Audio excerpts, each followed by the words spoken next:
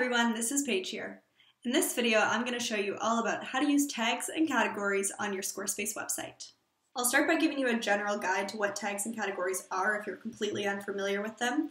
I'll then go through how to merge and rename your tags and categories, how to use tags and categories to pull up a very specific and small amount of your information on your website, how to create a blog archive page with your tags and categories, and what to do if you hate your blog template layout, how to use tags and categories to change completely the layout of your blog posts.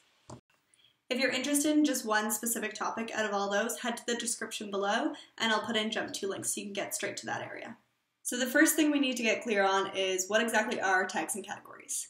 They are basically a way to organize the content and information that you have on your Squarespace website. A category, as you can imagine, is a general topic of something. And then tags are a way to get more specific with whatever that is. So say you run a food blog. Maybe you want to organize all your blog posts by breakfast, lunch, and dinner. You want to organize them by the meals in the day. But then you want to get a little bit more specific and you maybe want to tag them by the ingredients that are in those different recipes. So say you could tag your blog post with avocado, and then if someone clicks on the avocado tag, it takes them to all the blog posts that have been tagged with that specific thing. So categories are a bit more general and a bit broader, and you want to keep them fairly minimal. And then tags you can go crazy with and add as many as you feel like.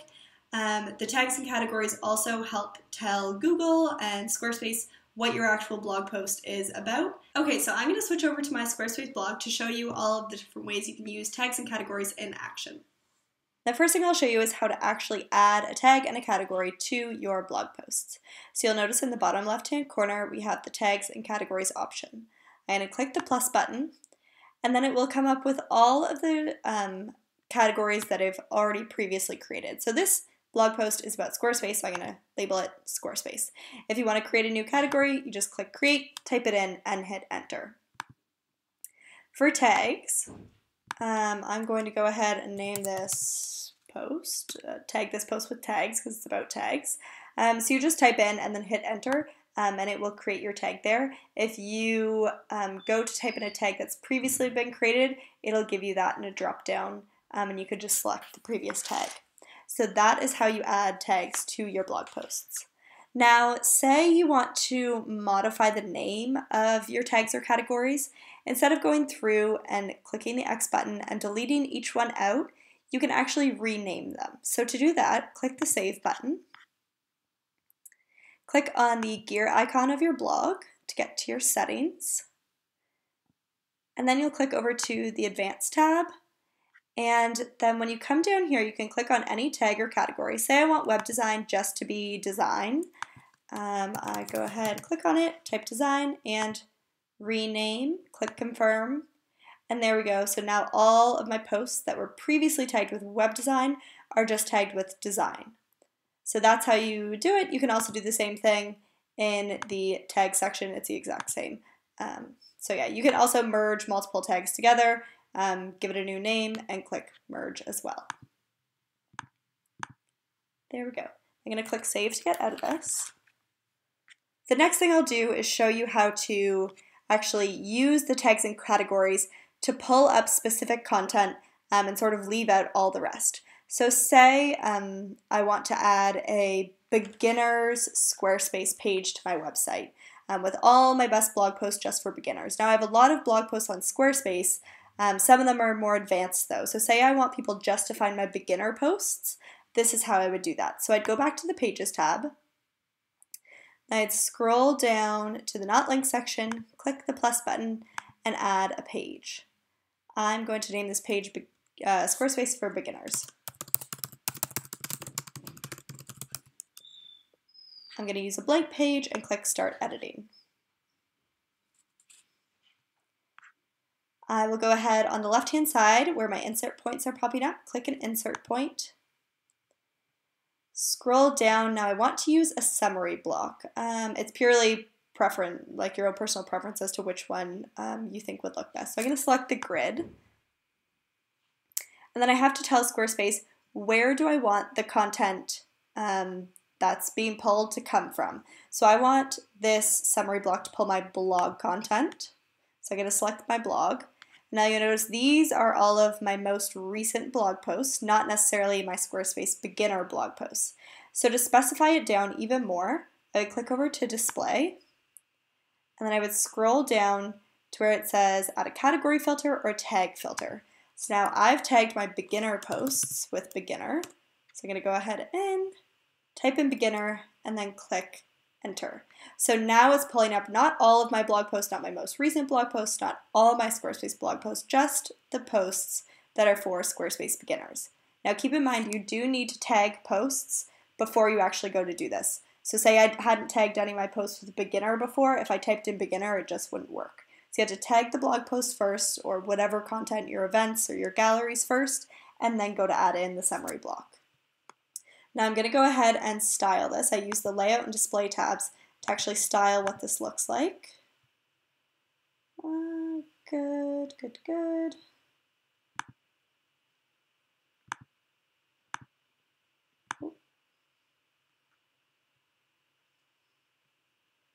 And keep in mind, a summary block can do up to 30 items. You can't go past 30. So I'm going to get this, I'm not sure. If I do, I'm going to put it up to 30, and then as I add more beginner blog posts to this, they'll automatically just add to this page here. So currently I only have, it looks like 5 post tags with beginner, but as I add to them and tag new posts with beginner, they'll just automatically populate here then. Good. Okay, and then I'm going to click apply, and I'll name this page Squarespace for beginners. Okay, and another way I can use tags and categories, I'll show you, is to link to those tags and categories. So I'll click save out of here. An example of a reason I might want to do this, say in my navigation, instead of just having you click over to my blog, I want you to see all the categories of my blog in a drop-down navigation, and then for you to be able to get to them really quickly instead of having to go to the blog and then find what you want, just click through the drop-down. So to do that, I would add a folder. I'm going to call this folder blog. And then add a page within the folder. Now instead of adding a page, I'm just going to add a link. And then my link, I'll name these all of my Squarespace posts. Click to add URL, click content, blog, choose category, select Squarespace. So now it automatically links to blog, category equals Squarespace. That's the indication that this link is going straight to all of my blog posts that are tagged with Squarespace. I will click save. And then I can go ahead and do that with all of my other different categories that I have. So add page.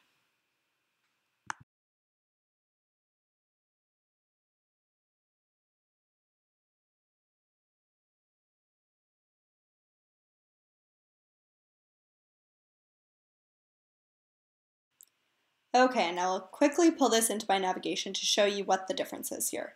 So I'm going to pull this up from my not linked section into my linked section.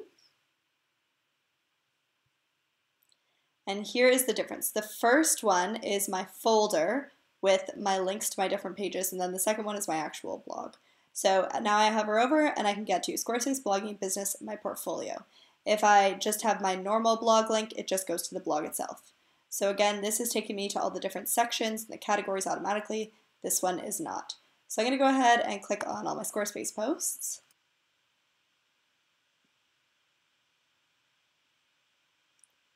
And then as I scroll down, these are all of my Squarespace blog posts.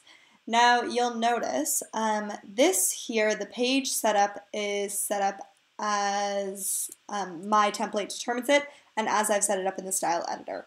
The difference between this method and the method I showed you previously with the summary block is the summary block requires you to add a page.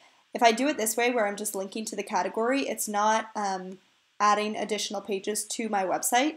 The benefit of that is, say if I'm trying to stay on the personal plan without going to the business plan, and upping my Squarespace plan so I pay more every month, I can just link to my tags and categories instead of actually having to add a new page and then add a summary block with that information. The benefit of the summary block option is that you have more customization options over the layout and the look of things. Okay, the next thing that I want to show you is what to do when you hate your blog layout, how we can use tags and categories to fix that problem. So I'm going to create a new page here in the Not Linked section. Select page. Going to name it blog. Start editing.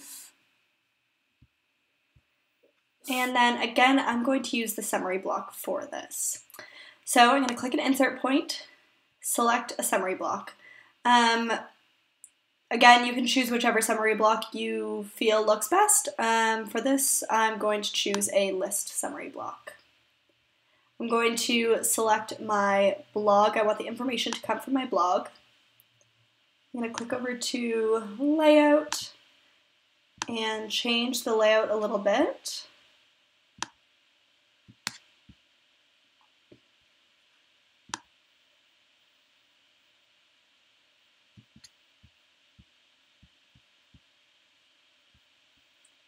Good, and then click over to display. So how you do this is, you'll notice that a summary block can only have a total of 30 posts in it. So say you are blogging often and you get to more than 30 blog posts. How exactly do you continue to have those being laid out? So what I've done is I've gone ahead and tagged my posts into batches. So I have my first section of 30 posts, that's post 1 to post 30, and I tagged it with the tag first. Then I would take the next 30 blog posts, so from 31 to 60, and I would tag them second. And then what I would do is go into my tag filter, so I want this to be everything in my first batch of posts. I tag first, and then all the first post comes up. I click apply, and then I would go ahead when I've passed 30 posts, and I've tagged 30 posts with the tag first, then I would add in another summary block, style it the exact same way,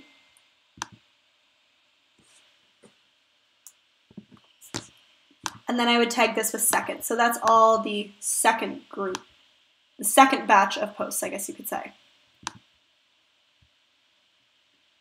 And then I would tag this, I haven't actually created the second, but I would tag it with second, and all of the posts that were in the second tag would then appear. Okay, and then to finish this off, I would save out of my page, scroll up to where my blog is. So you notice both of these pages are named blog.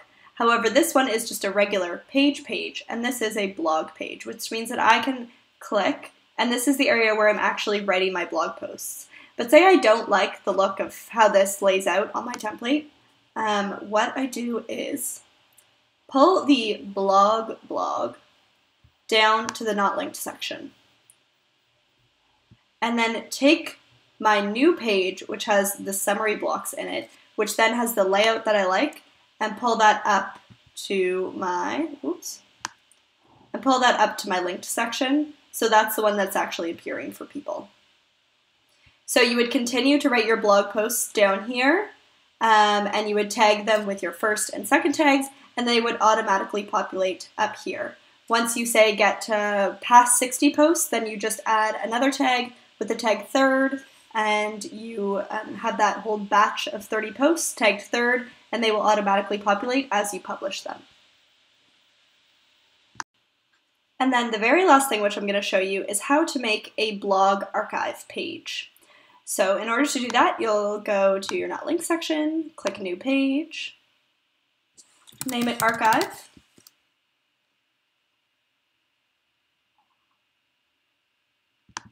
Start editing. And now before this, I went through and tagged my posts with the month and the year. So what I want to do is write in the current month and year. And then below it, I'm going to add in a summary block with all the posts from that month and year. So I want the content to pull from my blog, display, tag February 2017. And now you'll see all my posts that I wrote in February 2017 are appearing here.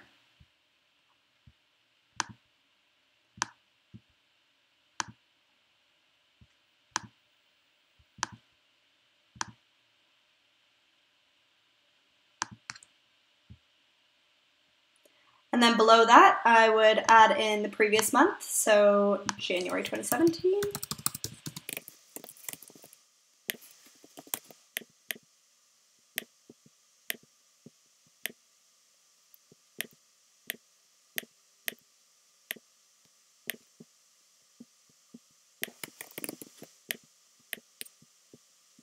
And there we have it. So with every new month, you would just go into your archive page. I should probably name this archive.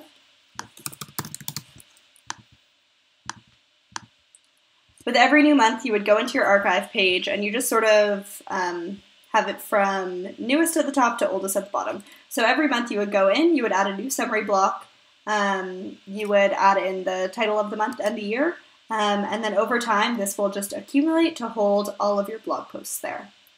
And then you would click Save to finish that. And if you liked that video, be sure to give it a thumbs up.